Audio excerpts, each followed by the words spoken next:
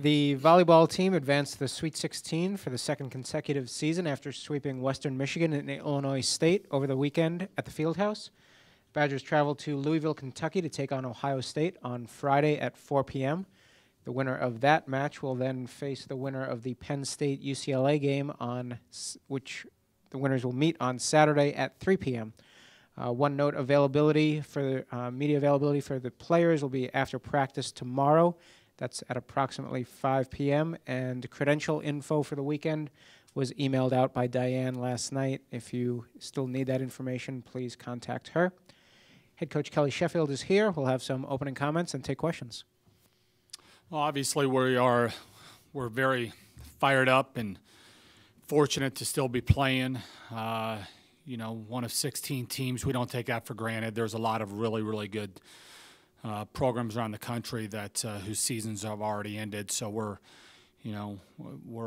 excited that we still get at least one more week. Ohio State, 3 Big Ten teams here are going to Louisville, and that's kind of interesting.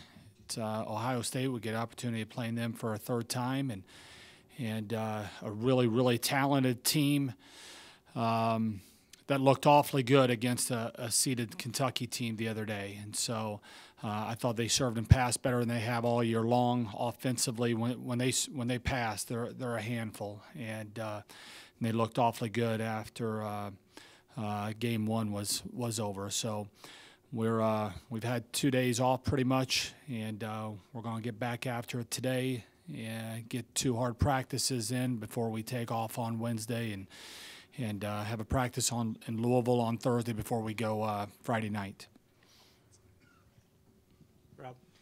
The basketball teams have a conference tournament. The football team has a conference championship game. Were you ever a proponent of the Big Ten having a volleyball tournament before? And how does it feel, you say, interesting to have 3 Big Ten teams in one regional such as this? It is interesting. It's interesting that there's 3 Big Ten teams going to Louisville, and there's Minnesota, which is hosting a regional as well, doesn't have a single Big Ten team in the bracket. Conference tournament, I think it would be exciting. I think it would be awesome for the fans. I think the players would be excited about playing it. The question is, what is the logistics? What's that look like? Does everybody get in? Is it football, you just have 2 teams that do it? Is that what it looks like from us? This is toward the end of the semester, so do you take a week to do it? Kind of like what basketball does.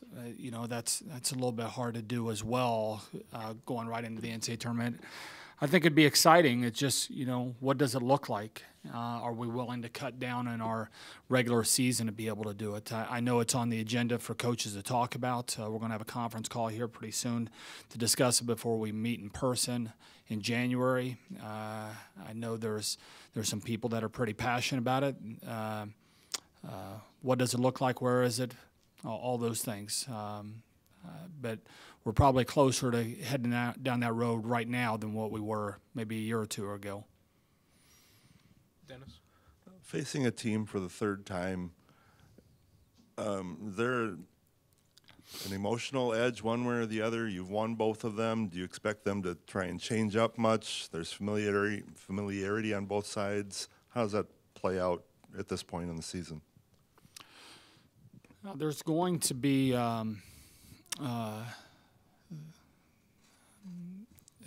you're familiar with your opponent. They're familiar with us. We've been on that side of things. Last year, we played a match. We played 2 matches in the NCAA tournament. That it was our 3rd time, and one of them it was split 1-1 going into that 3rd, and the other one we lost the previous 2 and lost the 3rd. It just, nothing guarantees. There are no guarantees, and you get in the tournament, you better be ready to play your best match. And our team is, our emphasis is that we're going to be trying to play our best volleyball of the year, regardless of who our opponent is. And, you go back and you study the 2 matches that we played earlier, but the first time that we played, they look very different than what they did then. One of their best players didn't really was just coming back from injury. and the team that they played this past weekend looked different than the team that we played a few weeks ago. Ohio State just gives so much different challenges. They really keep you off balance with their serving game. They serve short maybe more than any team in the country. They change their lineups constantly going into matches. So it's really difficult preparing your team for them. They'll move players around from the left, the middle, the right, and they made a couple changes in that Kentucky match that I think caught Kentucky off guard a little bit, and that's just one of the challenges they give. And so, at this point in the year, we're going to study our opponents and we're going to go in with a game plan. But I think so much of it is you're at this point, anybody's going to be able to beat you. You have to be prepared to play your best match of the year, and you've got to be willing to look yourself in the mirror throughout this week and say, all right, it's go time, and I better be ready, because you better believe your opponents are going to be ready. Andy? Kelly, it sounded casual, but when you talked about the fact that there are 3 Big Ten teams where you are and there's just Minnesota up in the Minnesota regional, one could sense a little annoyance in your voice. Is that a fair interpretation? I don't know if it's the committee has. I mean, they've got way more information than what I do.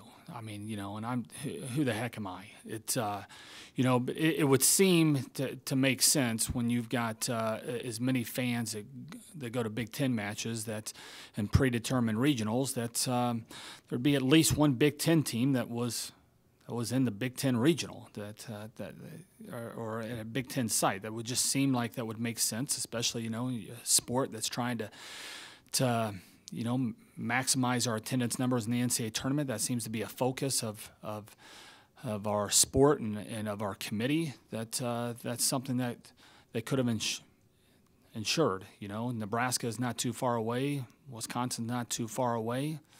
That just would have.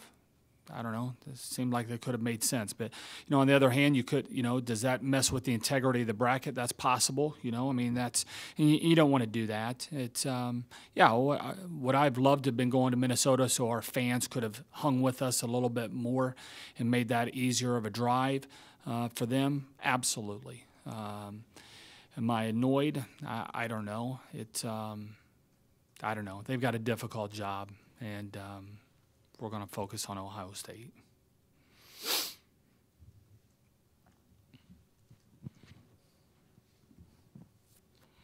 It was a long time ago when you played Penn State here, and it was all the hype in the match and everything, and lost that match here. How different, better, improved would you say has your team changed since that meeting? I don't know. You mean the butt kicking? That's what you mean. You can say that. I don't know. I hope we're different. I hope we're better. We've got bad coaching if we're not better. I think they're better as well when I'm watching them go through their season. They've got different personnel. One of the freshmen of the year didn't even play in that match. She hadn't even played that season, I don't think, up to that point. And so they're dramatically different. We fixed some things on our end, and hopefully we approach a match, the game a lot better. If we're fortunate enough to play them, they're going to give us a whole lot of handful of issues. UCLA's probably got the most dominant attacker in college volleyball right now, and that will give us a lot of issues as well. And but to answer your question, are we better than what we were? Statistically, that it'll say that we're a better team right now than what we were the first part of the season. I think we understand our identity a little bit better than what we did at that point. I think even though we only graduated one player, I think we were still trying to figure out who we were the first couple months of the year. I think we have a little bit better understanding of what we are and what we're not. If we get another opportunity to play in the Elite Eight, whoever we're against, we're going to be pretty darn excited about it. You showed last year that experience wasn't a requirement to have success in the tournament, but now that you have that experience with you, what do you carry from that going forward, and how does that help you?